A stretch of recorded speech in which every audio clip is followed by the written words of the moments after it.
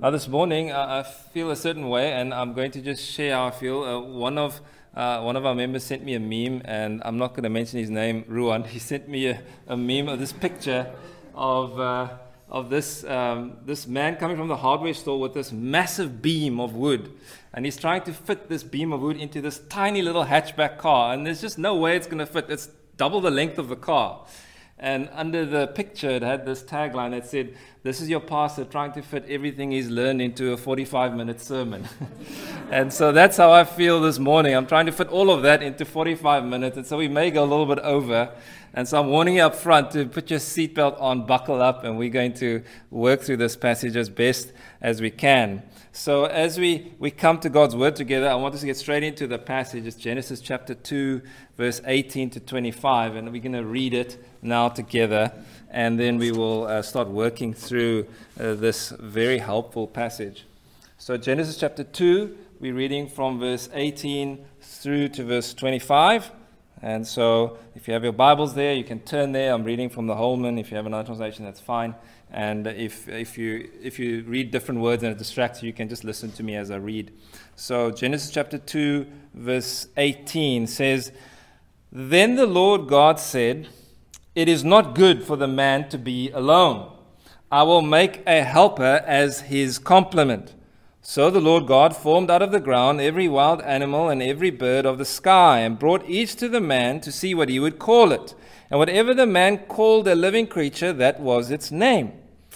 The man gave names to all the livestock, to the birds of the sky, and to every wild animal. But for the man no helper was found as his complement. So the Lord God caused a deep sleep to come over the man, and he slept. God took one of his ribs and closed the flesh at that place. Then the Lord God made the rib he had taken from the man into a woman, and brought her to the man. And the man said, 'This one at last is bone of my bone and flesh of my flesh. This one will be called woman, for she was taken from man.' This is why a man leaves his father and mother and bonds with his wife, and they become one flesh. Both the man and his wife were naked, yet felt no shame." And so reads the words of the living God. In this narrative, we see 4 couplets that help us understand how men and women should relate to each other. And last week we looked at the first 2 couplets. That was the problem and the plan in verse 18, and then the naming and the noticing in verses 19 to 20. We looked at that in a bit of detail. And this morning we're going to study the surgery and the sculpture in verses 21 to 22, and the wow and the wisdom in verses 23 to 25. So that's what we'll be working through, but I'll be giving you the headings as we work through this. So those are the 4 points we're following. And before we get into them, by way of context, we are continuing our exposition of the book of Genesis. We're in chapter 2, and we need to, as we look at this chapter, we need to know that chapter 2, verse 4, all the way through to chapter 2, verse 25, is one unit of thought. It's one story. It's one narrative. It's one section. And it divides into 3 parts. This section, it starts with the creation of mankind in verses 4 to 7, and then it gives the commandment of God and the provision of God in verses 8 to 17. You see there God providing bountifully for the man, and then telling him how he should live, and you can eat from everything but not from the tree of the knowledge of good and evil. And then we have the completion of mankind, where God provides a partner for the man in verses 18 to 25. He provides a suitable helper. He provides a woman for the man. And so we have the creation in verses 4 to 7, the commandment in verses 8 to 17, and the completion in verses 18 to 25. And we're looking at that last section, the completion, verses 18 to 25. And that's what we're looking at together. And what I'm going to do is we're just going to briefly summarize the first 2 couplets we went through last week, so we're all on the same page. And partly because there's stuff I didn't say that I wanted to say last week, and I'm going to say that now. And so we're going to look at the problem and the plan together. Let's look at that together. The first point, our first couplet, is the problem and the plan. Look at verse 18 with me. It says there, "Then the Lord God said, 'It is not good for the man to be alone. I will make a helper as his complement.'" So here we have divine commentary on day 6 of creation. God looks at his perfect creation, and he looks and he sees that there's something that's not good. And what is not good is the aloneness of man. man is alone. Man is without a suitable helper, and therefore man cannot fully do what God called him to do. Without a woman, man cannot be fruitful, multiply, and fill the earth. Without woman, man cannot fully subdue or rule the earth. Being alone is a bad thing according to God. But God has a solution to man's problem. We said the problem and then we said the plan. So the problem is man's aloneness. But God has a solution. And God has a plan to solve Adam's problem of aloneness and inadequacy. And he says in part B of verse 18, I will make a helper as his complement. God is not going to make a slave under man, nor a tyrant over man, but a helper for man. That's his plan. God's plan was not to make another male to help the man, but a female. We would have her own physiology, her own emotions, and her own abilities. She was to be similar to Adam, but different from him. As Alexander Strauch says, this means that God created woman with the necessary ability, fitness, resources, and strength to be a help. That's what God had in mind when he created Eve. He created her with all the resources she needed to be a suitable help for Adam. And then he says, I'll make a helper. In other words, I'm going to make her in every way suitable to help the man and as his complement. The word complement, that's translated in your Bible, suitable for him or corresponding to him, it literally means like his opposite. Like a puzzle piece fits into another piece because it's the opposite shape. And it fits together and makes a beautiful picture. That's what God had in mind when he wanted to create Eve when Adam was already there. He wanted to create man's helper in a way that she's distinct from him, in such a way that she complements him. So from this, we can see that when a man understands this reality, that God created woman to be a suitable helper for man, and he understands that God created him as a man to lovingly lead his wife, and when a woman understands that God has created her to lovingly help and support her husband, when they do that, they are fulfilling the purpose which God created them. And they're also fulfilling the purpose which God created marriage. And they are also giving a picture of Christ's relationship with the church. Those are profound things when we think about marriage. We think about marriage as an everyday thing, but it's a picture of a profound reality. It shows us how God created things and God's relationship with the church. Now, we need to understand something, that this idea doesn't stop here. In fact, it informs what the New Testament writers say when they face issues in the church. And so the New Testament commentary on this verse is in 1 Corinthians 11. So you can turn there, 1 Corinthians chapter 11. And this is where this verse, you see how the New Testament apostles understood this order of creation. God creating Adam first, and then creating Eve as a suitable helper for Adam. So 1 Corinthians, just give you a bit of context. It's a church that has many problems, but it's still a church, still believers there who are confused. And Paul addressed an issue in chapter 11 where there were women in the church that were not respecting or understanding and respecting the male authority in the church. Now, the culture was different there, and clothing was different. So if you think about when you see those period movies of Bible times, what do people wear? They wear these long shawl things. And what the women wear doesn't look much different from what the men wear, if you would think about that. They're all these long, flowy garments. So it's not like we wear suits and dresses that you can tell the difference. And so one of the key ways that people would tell the difference between a man and a woman was that women would wear a head covering. So you could know, okay, that's a woman, that's a man, because the clothes look very similar. Expected, and it was especially expected in the church as they got together as men and women to worship God and to pray together, and at that time prophecy was still operative in the church, and so they would pray and prophesy together.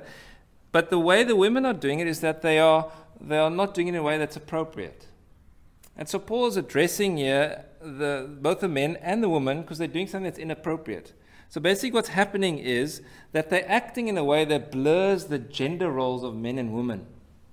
So some men were praying and prophesying with head coverings over their heads, which shamefully depicted them as women, because now they're having the head covering, which is what women normally do to make us understand that's a woman.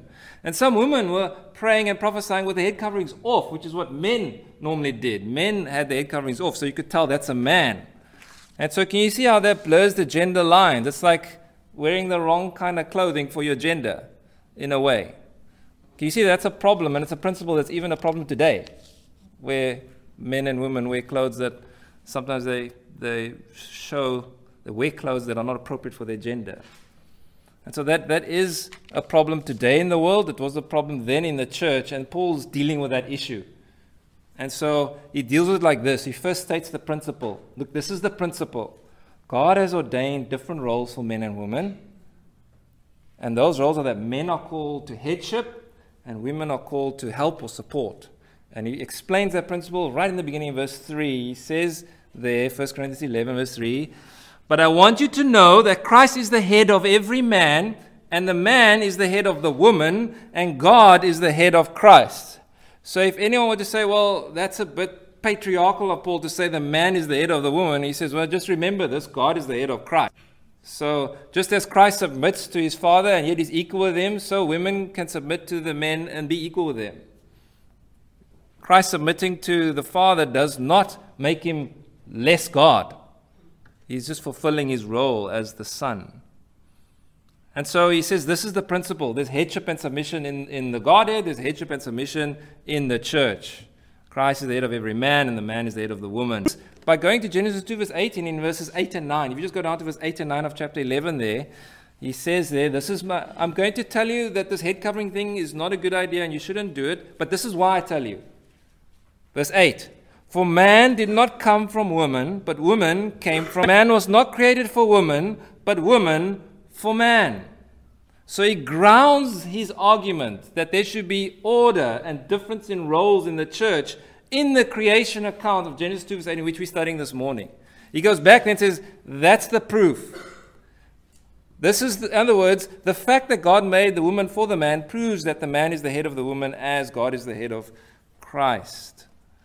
Paul's argument here is basically, this is how God ordered things from the beginning before the fall. God made the woman for the man. And so we should maintain these distinctions between men and women. They are different. They're not the same. They have different roles. Now, this idea of male headship in the family and in the church sometimes chafes us. And if you're listening to me carefully, sometimes you may be thinking, well, that's a bit sharp to say it that way. And you're reading what Paul's saying, and he's saying it pretty straightforwardly. I don't think he's mincing his words. Why is it that way? Because we live in a world where this idea is despised. But we cannot avoid it in Scripture. Scripture makes it clear. And we must remember something. For the Christian, whatever God declares to be right in Scripture is the best. And whatever God says about something is to be received as good, holy, righteous, and desirable. Because God has said it. And God is, what he says is for our good. And so even though we live in a world that may despise this idea, we have God who says, this is how it is. This is how I created it to be. And this is therefore what is best. Now, one very wise theologian saw this, how many Christians can resist this teaching, and he wrote the following, which I'll read to you so you can get an idea of why we still need to hold to this. He said, and I open quote, "Why then do some godly people resist this teaching so energetically, this teaching of male headship and women's submission, or women being a helper, support role? One reason is a smothering male domination asserted in the name of male headship. When the truth is abused, a rival position, in this case, that lacks logically compelling power, can take on psychologically compelling power." You get that? Logically, it doesn't work because the Bible doesn't say that. But psychologically, it can be powerful because you see the abuse of male headship.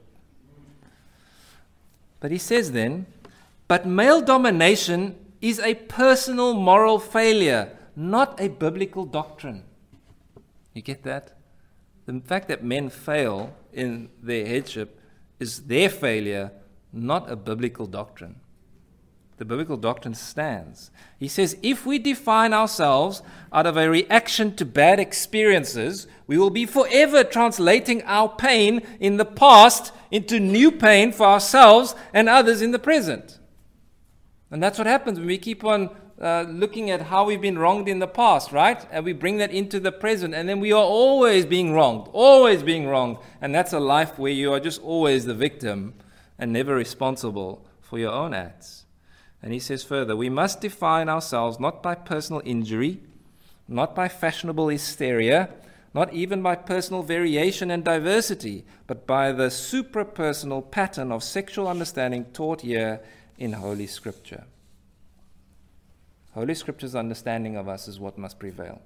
And so that's close quote. That's the problem and the plan. We're moving on to the naming and the noticing. Just to review that briefly, that's our second point from last week, the naming and the noticing. Look at verse 19. It says there, so the Lord God formed out of the ground every wild animal and every bird of the sky and brought each to the man to see what he would call it. And whatever the man called the living creature, that was its name. So God calls Adam and he says, name these creatures. And just as God's naming of creation expressed his authority over creation, so too Adam's naming of the animals expresses his authority over the animals. Naming is an expression of authority. Children do not name their parents. Parents name their children. Why? It's an expression of authority. And so the man gives names, verse 20, to all the livestock and to the birds of the sky and to every wild animal. Now, at first glance, this must seem like a strange thing to do before you make the woman. Let the man name all the animals. But this is very important. God, problem, he's alone. Adam does not yet recognize that problem. So God brings the animals there, and he brings the animals to Adam to show him that he does not have a suitable helper, that he is alone. And so as the animals come past Adam and he names them, Adam realizes first that no animal looks like him or acts like him. He realizes, second, that no animal can help him as an equal. And he recognizes, third, that each animal has a mate and he has none. And so Adam is alone, and that dawns on him at the end of verse 20. But for the man, no helper was found as his complement. Now Adam sees what God sees. He sees that he is alone. And so that sets the stage then for our next point, the surgery and the sculpture. Look at verse 21. It says there, so the Lord God caused a deep sleep to come over the man, and he slept. God took one of his ribs and closed the flesh at that place. So here God causes a supernaturally deep sleep to fall on the man. In 1 Samuel chapter 6, verse 12, we have a sleep like this described. Remember when David went into Saul's camp at night, where there were 3,000 men around Saul, and he sneaks in with another guy, gets to Saul, has a conversation with the guy, takes Saul's stuff, leaves, and no one wakes up. That's a supernatural sleep, right? The verse 12 says, so David took the spear and the water jug by Saul's head, and they went their way. No one saw them, no one knew, and no one woke up. They all remained asleep because a deep sleep from the Lord came over them. Now, this is the kind of deep sleep that God places Adam under so he can perform the surgery he needs to perform without Adam feeling any pain of having his flesh opened and his rib removed. Now, the age-old question is, why the rib? Why the rib? Why not another part of the body? And the Bible doesn't say clearly, but there's wisdom from the ages that have looked at this, and there are several proposals. There's an old Hebrew saying that puts it this way, and this is what's said at many weddings. God chose to make Eve from the rib of man. He did not take her from Adam's head, that she should rule over him. He did not take her from his foot, that he should trample upon her, but from the rib, that she might protect his heart. Matthew Henry further refined this idea, this saying. Look what Matthew Henry says. He was really gifted with his words. He says, the woman was made from a rib, not made out of his head to rule over him, nor out of his feet to be trampled upon by him, but out of his side to be equal with him, under his arm to be protected, and near his heart to be beloved. So that's a beautiful picture of that. Matthew Henry was a great writer. He said, thus Adam was first formed, then Eve. If man is the head, she is the crown, a crown to her husband, the crown of visible creation. The man was dust refined, but the woman was dust double refined, one removed further from the dust. Remember, God made man out of the dust. He made woman from the man. So he says, the women are obviously a bit further away from the dust, less earthy maybe as the men. Now that guy must have had a happy wife, but I want you to notice the paradox here in this verse is that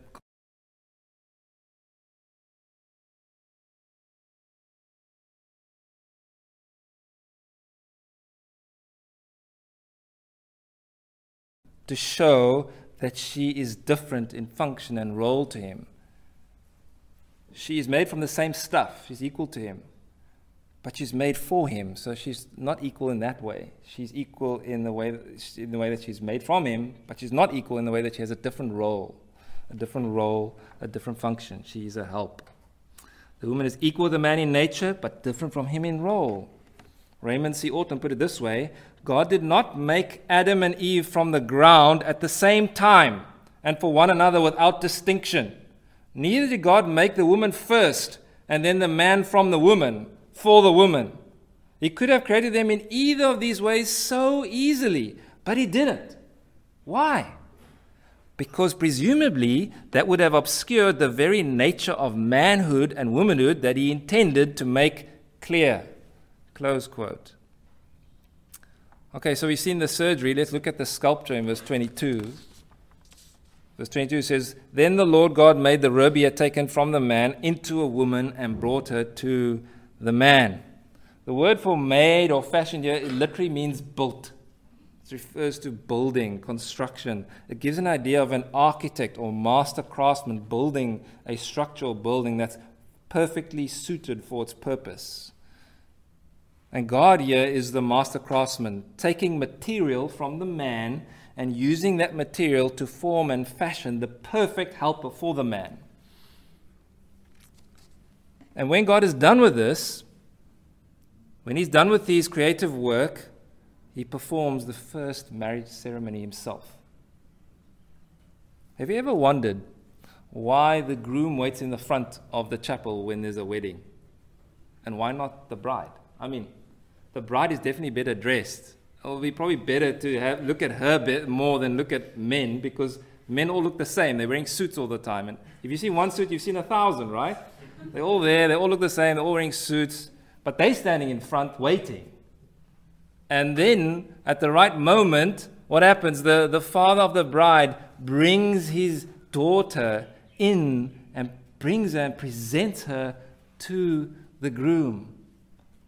Why do you think that happens? Because that's exactly what God does here in Genesis 2, verse 21. God creates Eve, and then he brings her to Adam in the very first marriage ceremony. And so what we call our weddings have an echo of this truth, this biblical truth that comes from the very first wedding in time, the very first wedding in all of history. And so after making Eve, God brings her to the man. And I just want you to imagine the first scene of the first wedding. You can imagine that Adam is just coming to from his deep sleep. And God, having built the most perfectly suitable helper for Adam, gets her ready for the one she was made for. He says, get ready. You're going to meet the one you were made for. I made you for this man. And then as the sun is setting on that day, because it must have been evening by that time, and as the sun bathes the garden that they are in with golden sunlight, God brings Eve and presents her to Adam. And like a father presenting his beautiful daughter to a soon-to-be husband, God presents Eve to Adam. God created the man with a need for companionship and help. God then created the woman from the man to be a suitable helper. And now God brings the woman to the man to help the man fulfill his God-given calling in life. And so as you imagine this picture of God bringing Eve to Adam, you want to know, what does Adam think as he sees Eve? And that's our next point, the wow and the wisdom. The wow and the wisdom, verses 23 to 25.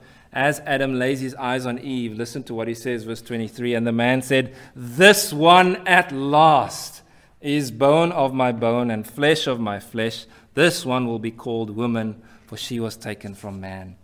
These are the first human words in the Bible. The first human words maybe in history recorded. And it is a husband praising God for his wife. It is a man bursting out in poetry. Perhaps he was even singing because of what he sees when he sees God's perfect helper for him. It is a beautiful picture. And in this moment, as Adam sees Eve, everything in his life comes together. Why he was naming all those animals and all of that, that comes together because now he says, this one at last. I've seen all the others, but this one at last, this is the one. Everything comes together. After naming all the animals and not finding a suitable helper at all, at last, finally, this time around, he sees this one. And when he looks at Eve, he sees his equal.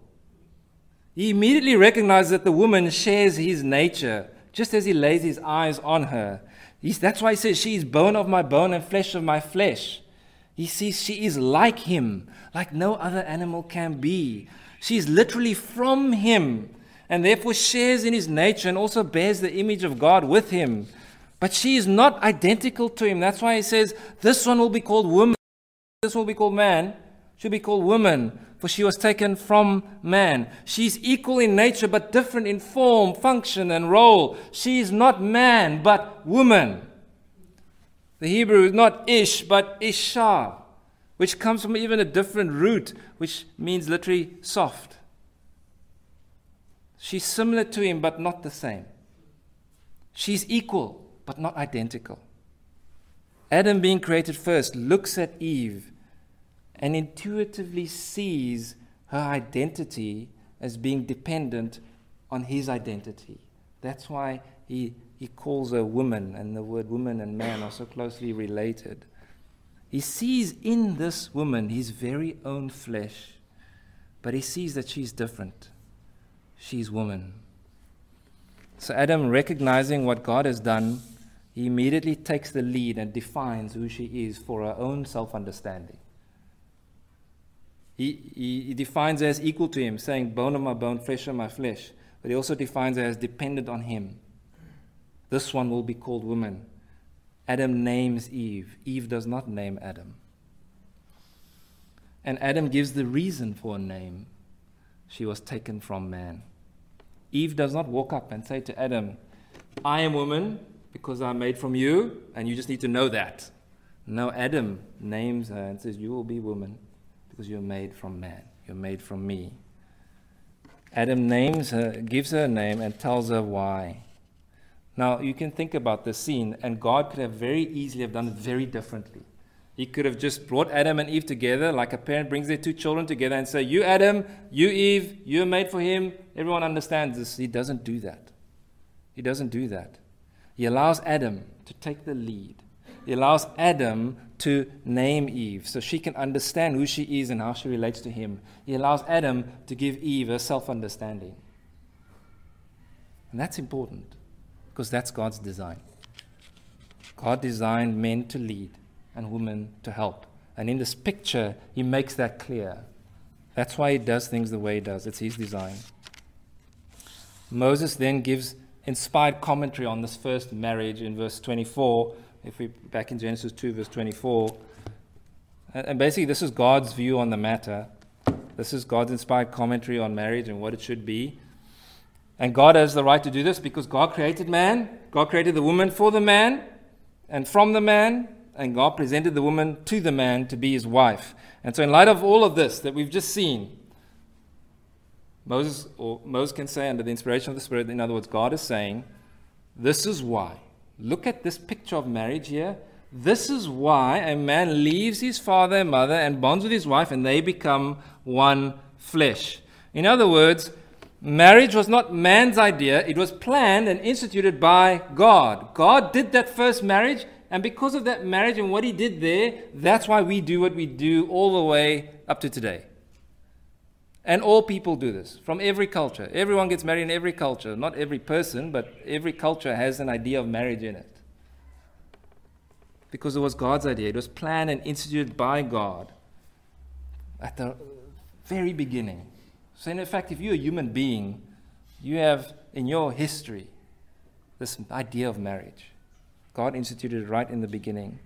And because God instituted marriage, we have to agree that he has the right then to define what marriage is. God defines what marriage is because he made it. We don't get to redefine marriage because we did not institute it. Just quoting Ortland again, at its very heart, marriage is not a human custom, variable according to changing times. It is a divinely created institution defined for all ages and all cultures in our shared, primeval, perfect existence. Close quote. So what then is marriage as God defines it here in verse 24? You'll see three things in that verse. You'll see a leaving, a cleaving, and a weaving. Leaving, cleaving, weaving. That's what marriage is. So just notice that the man is the one who initiates this. He says, therefore, a man leaves his father and mother. That's the leaving part. The word for leaving here is a very strong word. In other contexts, the same word means abandonment. But in this context, it refers to a break of within the family, between the man and the family of origin. There's a change in the relationship. It's a decisive break. It doesn't mean that the man and his parents are now enemies, but it means that their relationship is fundamentally changed when the man leaves his home and goes and takes a wife and starts a new family. There's a fundamental change happening there. The word for leave is strong. And the change that happens there is that the parents recognize that we do not have the same authority over our son now that we had when he was living with us in the home. When he leaves to go and start a new family, to be married to a woman and start a family, he now leaves our authority and he now moves into a new family where he will be the one responsible and he will have authority over his own family. And he will be responsible for the path that that family takes, not us as parents anymore. And the very best way to ensure that this is actually what happens, that there is actually a leaving, that there's a leaving from the original family of origin to the new family, is to do what the verse says literally and to actually leave, to actually put geographical space between your family and the other family. That's the most suitable way to ensure that this happens according to God's design. A man leaves his father and mother. Many are the troubles of several generations of families trying to live in the same house, under the same roof, with who making the rules, we don't know. Each family, you must understand this, God works with families as a basic building block of society. Each family is a self-contained unit. And every family has different values, different ways of doing things, and different preferences. And that is fine. As long as they're within biblical bounds, it's fine. But when you put all those dynamics under one roof of several different families, you're asking for something, for trouble. Because when you do that, there isn't a leaving happening. Now, there will be times, to be clear, what the Bible teaches in the New Testament, 1 Timothy 5 and so on, is that there will be time when children have to look after their parents and take in their parents into their own home. But at that time, the parents understand that they are now coming under the authority of their son or son-in-law's family. They are not coming in as parents to have responsibility for this family. They're coming in a way as almost dependents to come and be cared for by their family. So they can advise, they can give counsel, but they must accept that their son or son-in-law has the final say in his family. It is his family according to God's plan and design. So the man leaves his mother and father, and then the man cleaves, and my version says, and bonds with his wife. The word for bond there literally means to stick to something or to glue things together really tight. It's a strong word about joining things together. It talks about total commitment, complete attachment. It's the word used of Ruth when she clung to Naomi in Ruth 1 verse 14. If you remember that picture where Orpah left, but Ruth clung to Naomi and said, I will go with you. Your people will be my people and your God will be my God. Remember that scene? That's the word being used. She clung to Naomi. It's the word God used to describe how Israel should cling to him. He says in Deuteronomy 10 verse 20, you shall fear the Lord your God, you shall serve him and cling to him, and you shall swear by his name. This idea of holding on tight. It's a complete commitment. And what this means then is that the man and his wife are now the primary relationship. They've clung to each other. They're glued together. That means that their parents cannot come between this relationship. It's glued. That's why the man leaves his parents, because this is now the primary relationship. And their children cannot come between this relationship either. That's why we should resist the child-centered home that we see in our culture, that our culture delights in. We live in times where parents literally spend all their time, money, and energy pandering to their children's desires. But this is wrong, because one day the children will leave the home too. And you never ever make a promise to your child that you'll be with them until death parts you. But you do that to your spouse. And so you should take care of that person you made the promise to. And you should look after that relationship, because when the children leave, what are you going to have? Because they will leave. And so it's important that this relationship is primary, your relationship with your spouse, and that you do not allow children to come in and separate that. And one of the best things a married couple can do for their children is actually to pursue a God-honoring marriage. A God-honoring marriage is one of the biggest blessings a couple can do for their children. To have a God-honoring marriage, and to help their children understand that you are a part of this family, but you're not the center of this family. This family doesn't revolve around you as the child and your desires and whatever you think you need. It revolves around the parents. We have made a promise to each other until death parts us, to be committed to each other and to love each other. And you are a blessing that God has given to us for a season, and you will one day move on and leave and start your own family, but you are part of this family. And as your parents, we love you and we want you to find your place in this family, but you are not the center of the family.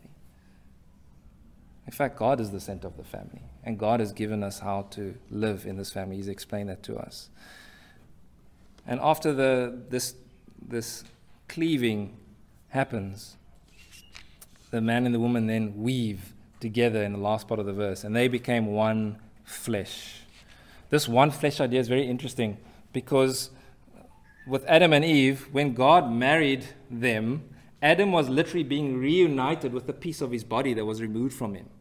If you remember, God took something out of him and then reunited him with a woman that was made of that piece of flesh that God removed. And so we all would agree that the woman God fashioned from Adam's rib was far more wonderful than the rib himself. And it would have been terrible if God just gave him the rib back and said, there you go. But he got the woman. And that's far more wonderful. But this idea of a man and woman being one flesh, it comes from this picture in the garden of Adam and Eve being together.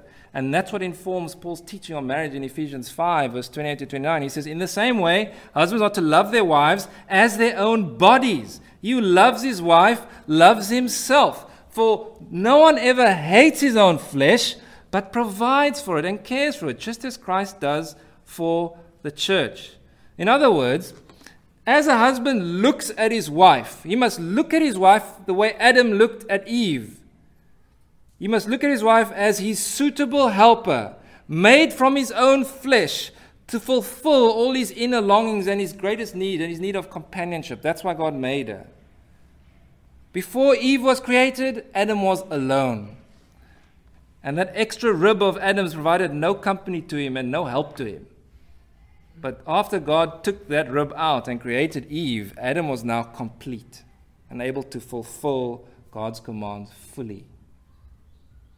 This one flesh relationship also points out that there is a holy physical unity between a husband and a wife when they get married. It is holy.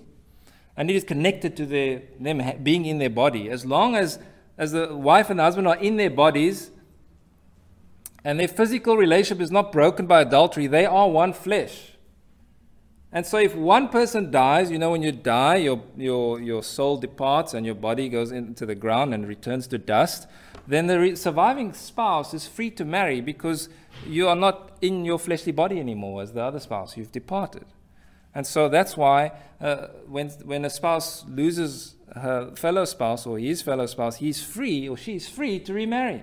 Because this is a one flesh relationship, and the one part of the flesh has now changed or passed on. Likewise, if there's adultery, the physical union is broken, and the innocent spouse is free to remarry, but he should always consider forgiveness if there is repentance on the side of the guilty spouse. And that's detailed in 1 Corinthians as well, and 2 Corinthians. So this is the idea. There's this idea that when a man and woman, as long as they're living in their bodies and they've made that promise for life, they're together. And the only thing that frees them is death or adultery.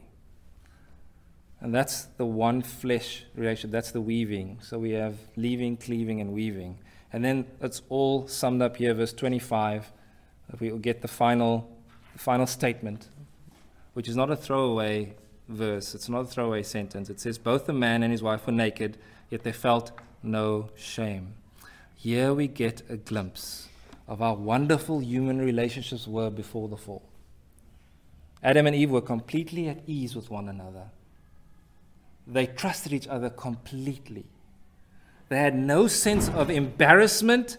They were not afraid of being exploited or used by the other person. There was no sense of shame of past immorality or past sin. They had no guilt or remorse of what they had done or thought in the past.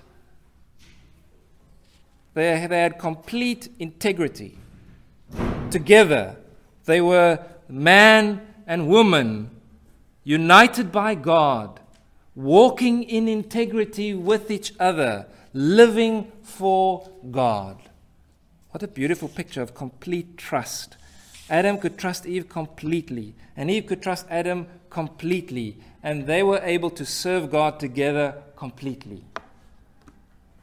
And this was shattered by the fall, and is only recaptured in a limited way in marriage, and only over time in marriage. But nonetheless, we can capture some of that sense of what God created as a marriage matures and grows in godliness. And this is the picture that God gave us. And this is where the curtain closes on the garden at the end of Genesis chapter 2.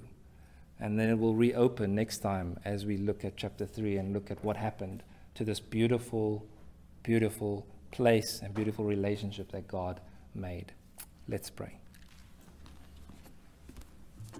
Father, we thank you for marriage. Thank you for the beautiful, amazing thing it is that you designed. Thank you that you've given us this gift as part of your goodness and kindness to the world, to anyone who desires to be faithful to you and commit to the one that you've brought into his life as his suitable helper. Lord, we pray that as we think about marriage, that we would be able to look at the genuine article that we've looked at now, and to be able to be then warned against all the other ideas that the world will try and sell us as marriage. All the ideas that are pseudo-marriage, like living together and not committing, which is what the world sees as common law marriage. Like men marrying men and women marrying women, which is what the world would like to define as marriage, but is not according to your perfect design. We even think of men marrying multiple women, polygamy, and claiming that the Bible supports it. And we know that in the garden you had one woman, one man together, and that's your pattern. And the pattern was affirmed again by Jesus in the New Testament. Lord, we pray that you'd help us as we look at this idea of marriage, that we would honor marriage. That we would do as we are instructed in Hebrews 13 verse 4, that we would say that marriage is to be esteemed among all. That we would all have a high view of marriage, so that we could be people who honor you by living in a godly way with our spouses, and even those who are not yet married, that as they prepare themselves for marriage, that they would seek to be people who love you and who desire to honor whoever they will one day marry. We pray for this in Jesus' name. Amen.